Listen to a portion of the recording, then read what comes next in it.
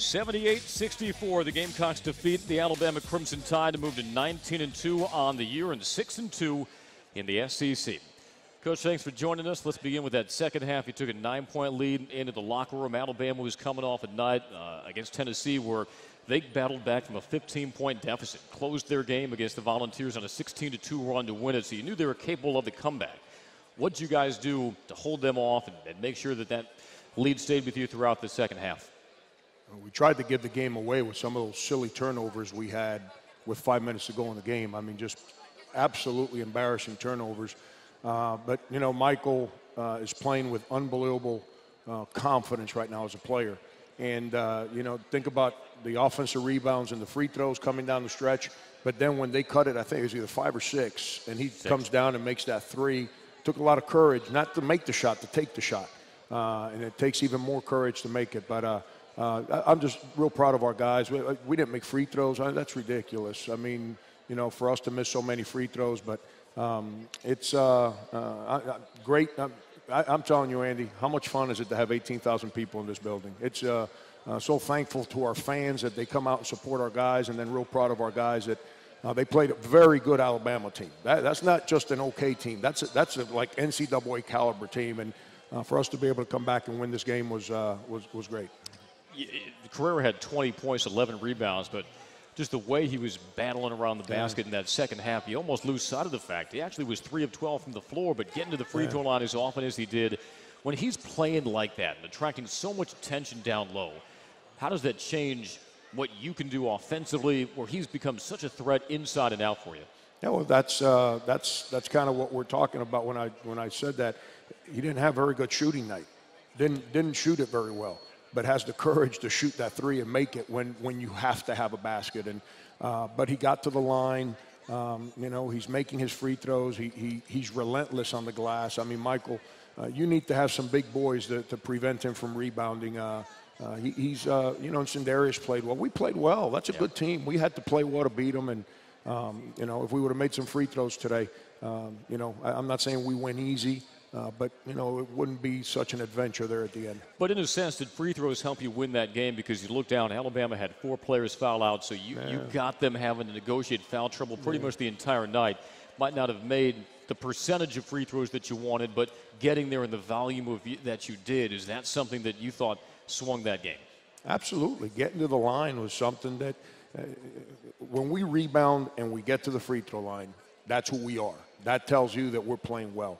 You know, and you know, coming down the stretch, PJ was phenomenal in the second half. You know, aggressive and confident, and made some plays, made some shots, attacked. You know, Michael, Sindarius, the guys just played their tails off. Mendagos was all over the place today. I don't know what his stat line looks like, but I thought Mendagos played real well today. You know, and just real good win, real good win. Teams have been drowning you in threes lately, shooting well above their percentages. Alabama finishes 6 of 24, 25%. What'd you do well guarding the arc this time around? Well, we guarded the ball screen. You know, that's we weren't perfect, but they ball screen you every single play, and we had to be better on the ball screen to keep the ball out of the paint. The threes they made were when they got into paint and they kicked them out. Those are the threes they made. But we were in line. We were extending their offense. They were having to play further out on the floor, which now the ball screen isn't as effective because it's so far away from the basket.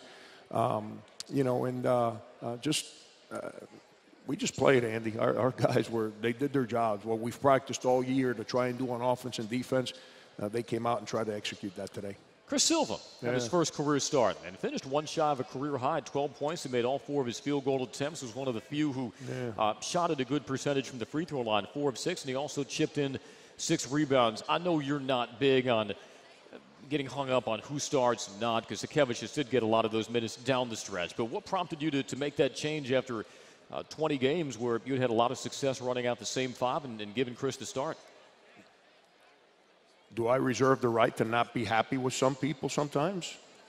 And for some guys to maybe do their jobs the right way, and you got to play them.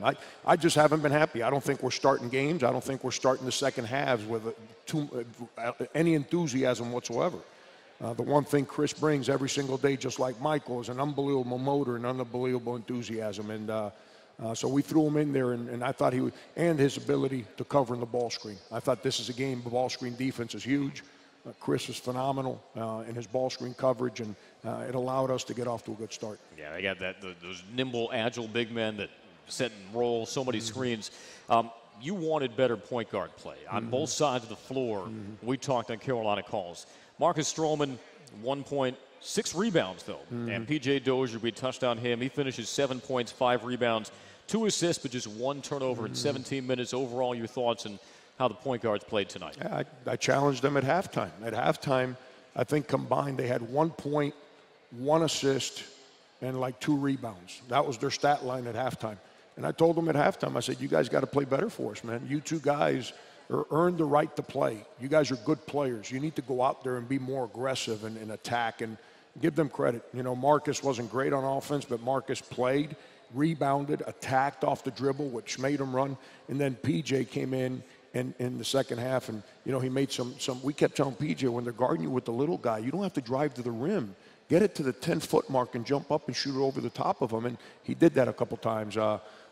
You know, but then he was aggressive in the open court, and they're good. They're great kids that are going to be great players, and we just got to stick with them, and they'll eventually play up to the abilities that they have. Well, Coach, you got the win here on Legends Weekend. It's something that you take so much pride in, and how grateful are you to deliver the win with all these great former letter winners in town to put forth an effort that's representative of your program and representative of the success that they had to sort of pave the way for you guys? Well, we get I told those guys last night, and I'm sorry, not last night. We were together last night, but I told them this morning at breakfast, you know, we get this beautiful locker room and this beautiful arena that we can get 18,000 people to come to. We wouldn't have any of this if it wasn't for the sacrifices of all those guys that didn't get to play on television, that got to play in small bandbox kind of gyms, that won championships, sweat, blood, tears, everything. You know, Gary Greger said a story yesterday about the locker room bench. It was just one of those wooden benches where like 9 guys sat next to each other on. You know, now we have like unbelievable personalized stalls. The story Gary's saying is about a coach that kicked the bench. If I tried to kick a bench in the locker room, there ain't no bench to kick. I'd be in trouble. And it's about them and our guys seeing all these great players that used to play here and realizing how good we got it because of them. It continues to add to the positivity that we have to put around our guys so they can go out there and perform the right way. Our coach, congratulations. Thanks for joining us. Appreciate you. Head coach Frank Martin here on the Carolina Ford Dealers Locker Room Report again. Gamecocks 78 to Crimson Tide 64. We're back after these words from Sandsbury Eye Centers on the Gamecock IMG Sports Network.